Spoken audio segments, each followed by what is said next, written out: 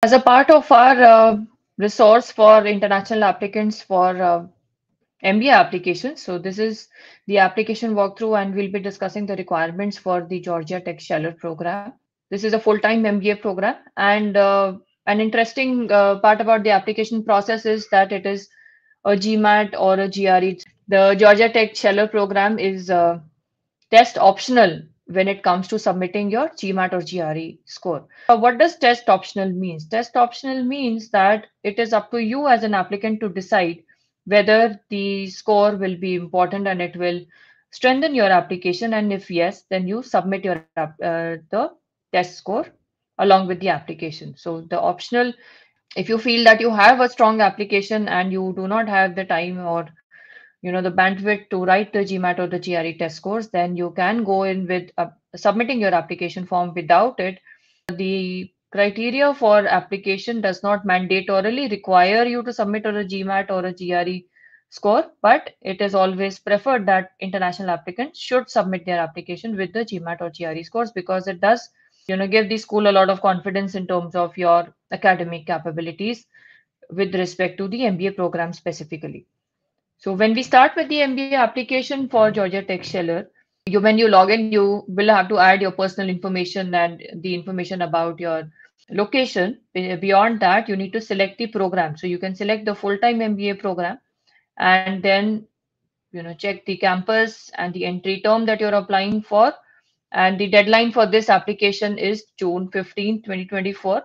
You can also add your interest in a teaching assistantship or a graduate research assistantship over here. If you want to go in for a teaching assistantship, which will be another input for you for financial support as an international applicant, this is not a financial aid option. The teaching assistantship is an additional avenue for you to earn while on campus, but this does not constitute the financial aid process. Being an international applicant, it is always important and useful for you if you select this option. Coming to the next section of the Georgia Tech Scheller MBA application, you have to add your academic details, have your transcripts ready, and you can add the details of the institutions as well as the state, the dates attended, the level of study, was it a graduate or undergraduate program? So your bachelor's program will constitute the undergraduate studies, and especially for the applicants from India. Then you have to upload the transcript. So add the undergraduate and graduate programs that you have attended over here, the degrees attended, then in this particular section. The next is the additional information. If you are a first time graduate student, or you have pursued, or if you are a current graduate at another institution, and if you are also a student at Georgia Tech, you can select any of these options. So let's say I'm a first time graduate student, and then you want to pursue a PhD in the future? Are you the first one in your family who's attending college, who has attended college, or gotten a bachelor's degree? The next information is about how did you conduct your research, and what all platforms motivated you to apply to the Georgia Tech Scheller MBA. Test scores. So remember that it is test optional. It is not mandatory for you to attach the test scores. So this is not a mandatory section.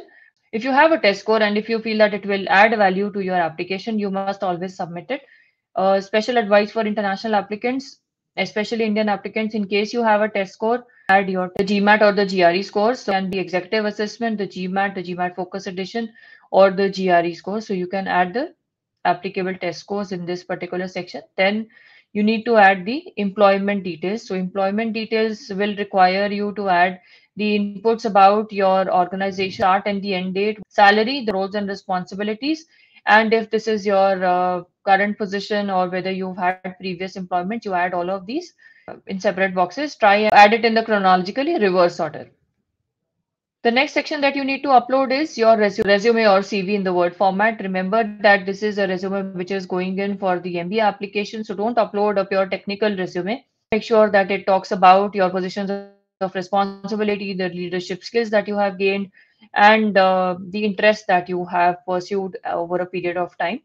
The other information that you can add is about the professional development that you have undertaken. So if you have pursued any online courses or MOOCs or any professional development certifications, you may upload all of them in a single file. This is technically not applicable to the international applicants or the Indian applicants. This is if you have military background in the US government agency or in the US Armed Forces, you can add that. The next section that is going to be important for you is the recommendation letter. You can request up to 3 letters of recommendation for the Georgia Tech Scheller MBA. The format of the letter of recommendation will be the GMAT common letter of recommendation. So you can inform your recommenders as to what they can expect from the school. Trigger the letter of recommendation for your recommender, and you can select whether it is an academic recommendation, a professional recommendation, or the GMAT common letter of recommendation. You add the details of the recommender and a personal message to them and forward the form from the school. This will trigger the form from the school towards to your recommender for filling up the recommendation letter for your candidature for applying to the program. This is the information that you have to fill in, and more or less this completes the application for you. Coming to the main section of the application form now, which is the essays and the information about your postgraduate goals. So you have to select your undergraduate major over here. Let's say it is business and management, and then what is the number of months of full-time work experience that you are coming into the program with. So let's say it is 60. Then you come to select your current industry, the current functional role that you have been a part of, the company name, and then add about whether you want your application to be considered without a test score. So if you are planning to go test optional, then you can select it over here. Yes, in this particular box, and you have to write this essay to highlight your preparedness and why you should be considered without a test score. You can add the quantitative experience in, let's say you have been into data analytics, or there is some the professional experience that you have has had a component of quantitative experience, or if your academic history has prepared you academically for the MBA program, you can add this information over here. The word limit for this is 2000 characters. It is not words, it is characters. So make sure you have that write up ready for yourself. And in case you are planning to take up the dual degree program, that is the option that you can select over here. Apart from that, you will have to fill in the essay questions. So there are 3 essay questions which are mandatory for the Georgia Tech Scheller MBA program.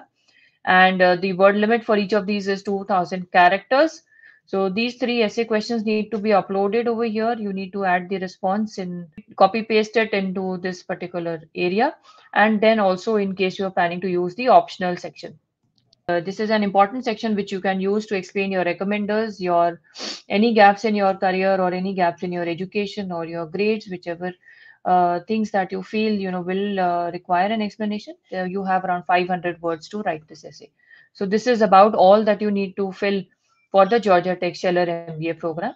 All the best, and in case you have any questions, you can reach out to us or add your questions in the comments. We'll be happy to address them for you.